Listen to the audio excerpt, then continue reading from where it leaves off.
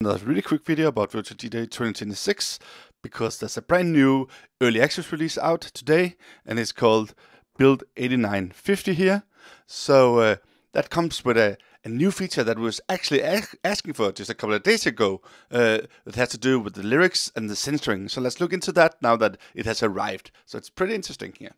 So it's still an early access release with this build number. So like I said in the last video, when you load a track, you of course have this entire new feature that analyzes and brings in the lyrics, right? That was one of the main features. And you play the track, and it'll move it up here, but it will also be able to add it to one of the new visualizations down here, like for instance karaoke. So like this. Yes, it's true, I'm falling hard for you, but I won't rush this love.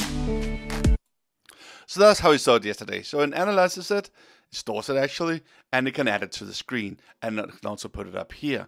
So that's pretty cool. And we also saw last time that it actually has a censoring function. So if we put in lyrics here, it has a censoring, so it can censor some of the words based on its analysis of the lyrics. So let's try doing, this is not a particularly harsh language song, so just pick some words. So I'm going to put in, for instance, we had heart, and we had, let's put in that, and we had love. So hard love. Let's go with that. So just keep it here.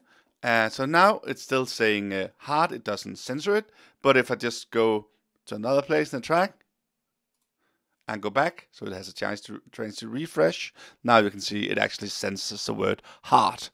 So that works, and it also works when you play it. Yes, it's true, I'm falling hard for you, but I won't rush this love. So that's nice, and that's how it also worked in the first early access release. So what's the new feature then?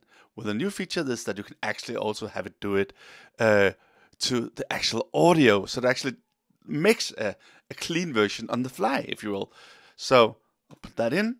And what happens now is that when I play the track again, it also removes the audio for these detected words. Yes, it's true, I'm falling hard for you, but I won't rush this.